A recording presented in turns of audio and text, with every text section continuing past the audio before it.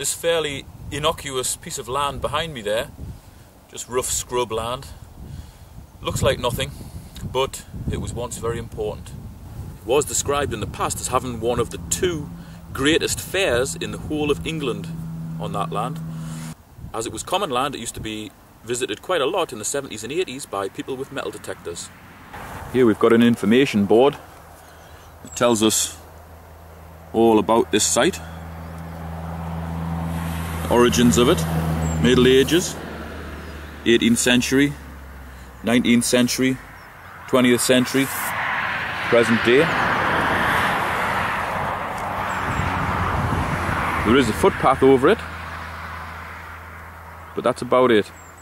Now there was some phenomenal finds came off this site, but unfortunately about 20 odd years ago there was a legal challenge to the status of the land and all that stopped. There's no doubt still loads of good finds there, but see that sign there? It's one of the signs that went up. Private land, no metal detectors. I think that kind of sums it up. That tells you where the landowner's coming from. Just in case you missed that sign, there's another one on the gate as well. So you're under no illusions that you're not welcome. Although we're stuck for metal detecting here, people would have come from all over to visit this site, and now we're reduced to looking for the places where they camped, where they stayed overnight, where they looked after their livestock, and in some of those places we can still make great finds. Unfortunately, I personally haven't been lucky enough to go on this site. I got into metal detecting way too late. I suppose it could go on in a night, but given the landowner's hatred of metal detectors, it's probably not a good idea because you'll end up in court. With the weather being the way it is, it's winter here now in England, and also the pressures of my work, I haven't been able to get out myself very much, but a lot of people have all around the world. They've been sending me some great videos of stuff they've been finding lately and also stuff they've found in the past, so keep your eye on these. There's some great finds coming up. Now then, I bet there's quite a lot of people watching this who are thinking, I just wish that fat fool would shut his stupid face. All I want to see is the finds. Here they are.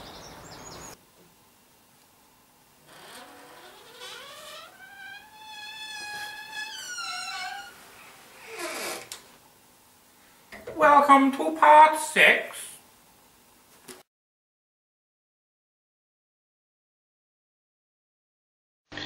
Hi there, my name is Lee Treasure Hunter Martin from the Metal Detecting Worldwide group on Facebook, and my YouTube channel name is Rockphonic1.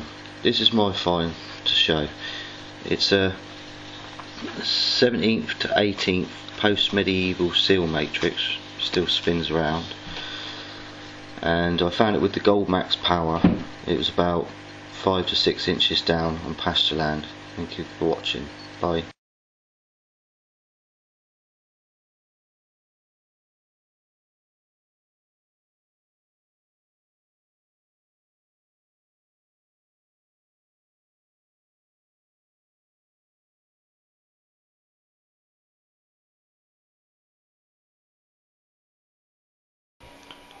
Hello everyone, it's Ashanaya from YouTube. My find of the month this month is a hammered coin. It's Spanish, 2 reals, dates from 1469 to 1504. It's quite heavily clipped and it's been holed as well. I think the plough's taken a chunk out of it, but it was the first hammered coin that I found, and that was back in October in 2012. It's definitely one of my favourite coins, and one I'll be keeping in the collection for some time. It's found just outside Chester using the Garrett Ace 250 at the time, on stubble, and it was about 2 to 3 inches down. So I hope you enjoy that, and we'll see you on the next one. Oh hey guys, Keithy6 here of Metal Detecting in Alaska, and I wanted to share with you my 1939 Univex 8mm camera. I found this with my Fisher Gold bug, and it was buried in a coffee can under a pine tree near an old prospector's cabin here in Fairbanks. And I did have a roll of film. Just wish I could see what was on it. Alright, thanks. I'll show some pictures of what this looked like brand new.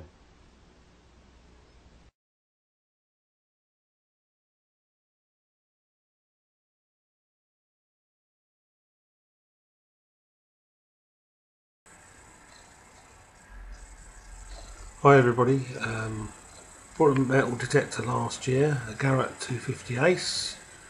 I've only had the opportunity to use it just about 2 weeks ago. Went out for the first time. I was lucky enough to find silver hammered Richard II half groat.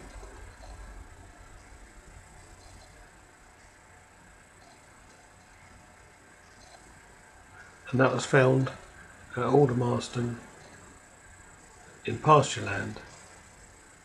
Thanks for watching. Hello all you metal detectors around the world, my name is John, my YouTube name is Jetski John 2006. This is my find, a Roman silver denarius coin, which is Septimus Severus, dated 193 to 211 AD. Right, I believe this emperor died in February of natural causes, just outside York, which is not far from where I found this coin. I'd only been metal detecting a few months and got invited to a dig just outside York. Bear in mind I'd only found things like pennies and stuff before. Then I got a signal in plough fields with my Garrett Ace 250, looked on the top and this coin was looking at me. So there you go. On the other side he's holding cornopia and corneas. And by the way, I'd like to thank Pondguru for putting all these videos together and your hard work doing it. Keep up the good work and hopefully look forward to seeing you next one. Bye for now. Hi everyone, my name's Ian, otherwise known as Detecting Devon. This is an entry for Richard's or Pondguru's worldwide metal detecting finds. I've been trying to find something worthy going on for a while now, but it's been boring junk and sixpences. So this is mine. It's a 1914 Athletes Volunteer Force badge. They were issued to people during World War I, and they were sort of a home guard people, the people who were issued with these. It's in fairly good condition really, but it'd be nice to get a better one. They're quite rare, I've never seen one before, so that's why I thought it was worthy of going on anyway. So it was found about 6 inches down with the Minelab E-Track, all standard, and it was found on a normal field. To view my channel, it's Detecting Devon, and thanks Richard, bye.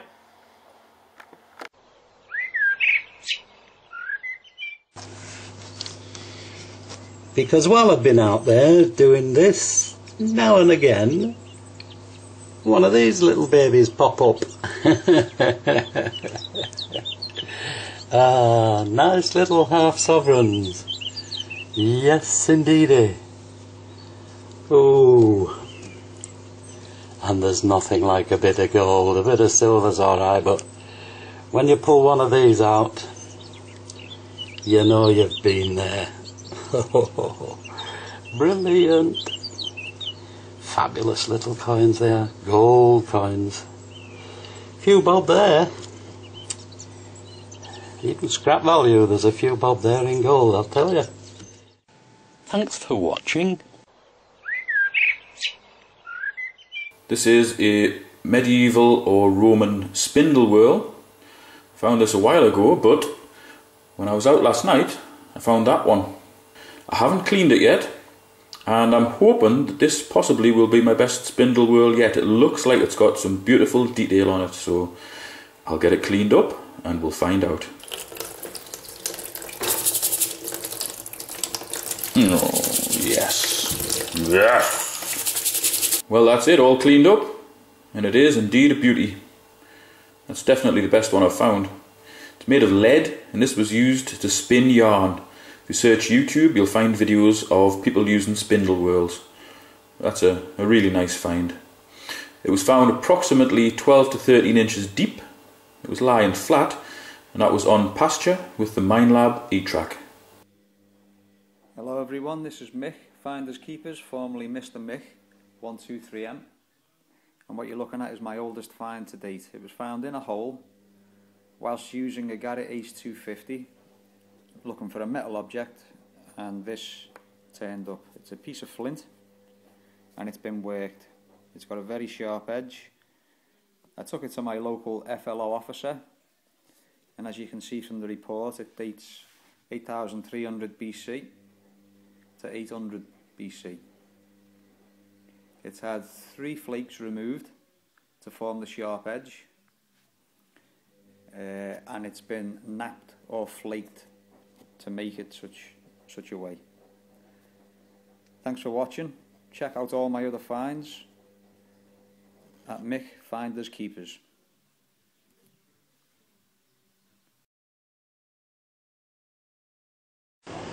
My name is Andre and I live in the Netherlands. My YouTube name is The Dutch Treasure, and I'd like to show you this coin I found. It's a silver coin. It's dated 1573 and it's a German thaler coin. On one side you see Count August, and just to give you a sense how big this coin is, I put a British £1 coin right next to it. There it is. So you can see it's a pretty big coin. I found this coin in the eastern part of the Netherlands a couple of years ago with a laser B1. The coin was pretty deep, I think 9-10 inches. And it's really a find of a lifetime. Now I will show you the other side that has much more, even more detail than this side. Here is a look on the other side. It's got some beautiful detail. I hope you can see it. So I hope you like this find and have a look at my YouTube channel. Until next time, from the Netherlands. Bye. To everybody watching this episode, thank you very much for watching. Thanks for appreciating. If you've liked it, click the like button. Check out the channels of everybody who submitted a video for this episode. Give their videos a like. Also subscribe to them if you're into metal detecting. Well, I suppose you are into metal detecting if you're watching this video. So they should pick up a few subscribers as well, which would help their channel. That'd be spot on. If you want to submit a video for this series, all you need to do is make a short video, similar to the ones in this video, up to a minute long or thereabouts, explaining what you found, where you found it, what you found it with, and put that on your channel. You can make it unlisted if you don't want it to show on your channel, and then send me the link. You can also send me the link of videos you've got hosted elsewhere. As long as I've got the website address where the video is hosted, I can download it and use it in this series. Further details are in the video description if you're watching this on YouTube, and also will follow at the end of this video. Thanks for watching. Look forward to seeing you in part 7.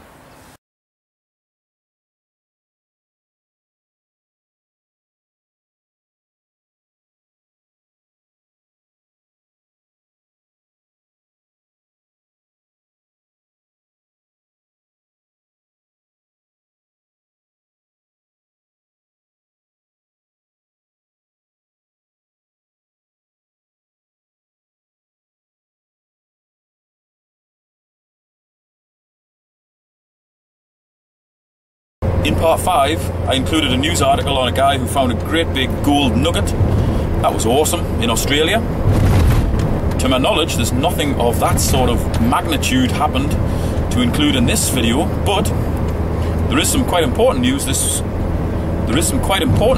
week, and that is that the Pope is resigning.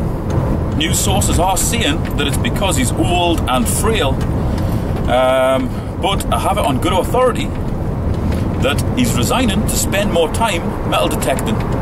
He was out detecting a few years ago, just outside of Colchester, with Chicago Ron, and although the Pope Mobile did get stuck in a muddy gateway, he had a great time, and that really got him into the hobby. Unfortunately, the Pontiff went for a really heavy detector. He bought himself an E-track with an 18-inch coil.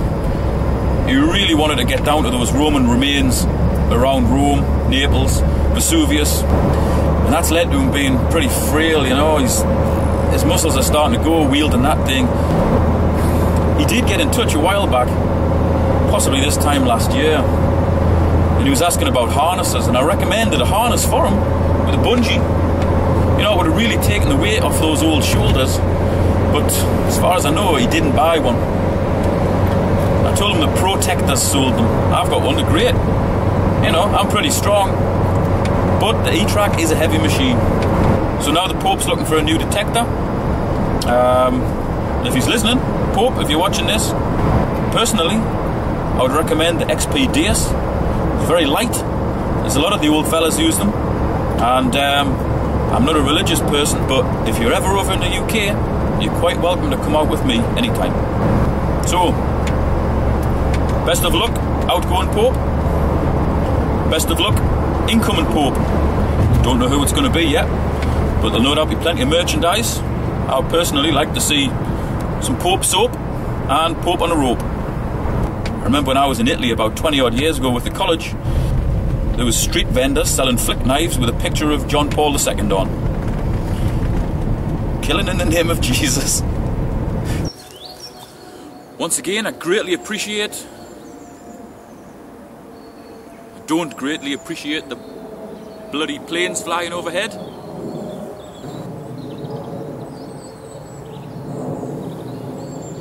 How are you, man? To the viewers...